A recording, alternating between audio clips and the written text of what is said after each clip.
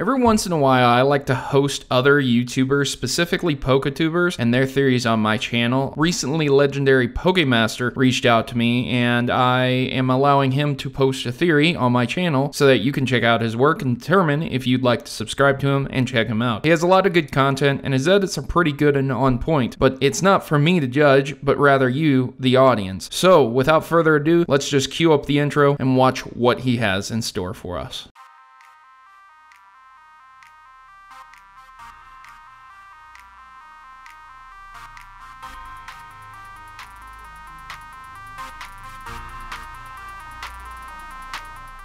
Hello and welcome, I'm the legendary Pokemaster, and today it is time to talk about Pokemon Sun and Moon yet again. Supposedly, Aether are the good guys in Pokemon Sun and Moon, but are they related to Team Skull? Today I'm launching a theory to answer this question, so without further ado, let's start. First, I wanted to point out what made me think up this idea. I mean, I had to draw inspiration from somewhere. When I first watched the trailer that revealed the Aether Foundation, I noticed that the members of Aether had a striking resemblance to those of Team Skull. While you might say, a lot of characters look similar in Pokemon, these two executives in particular have a very similar fashion sense, more so than any other characters across any of the games. I know this look really isn't Alolan style because none of the characters that I've seen in the trailer so far really look like the Aether or Team Skull members. So this raises three possibilities and I'll address each one individually. Number 1. There is no relation and this is a coincidence.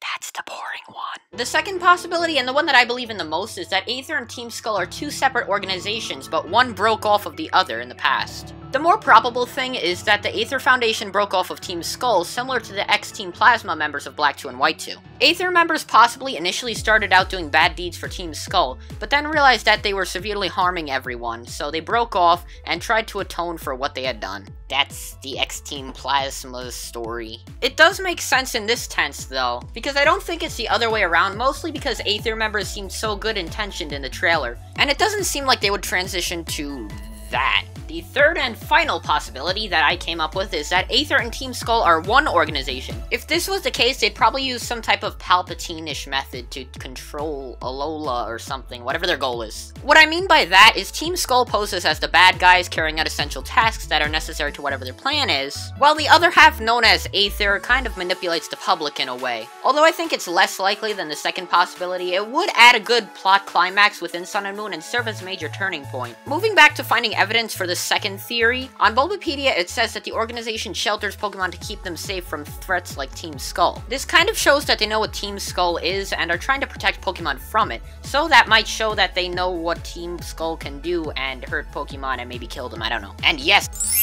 that has happened in Pokemon before. But really, this is just a theory. There isn't much to work with on the Aether Foundation or Team Skull right now, so we really have to wait until the games come out to see what will happen. So what do you think?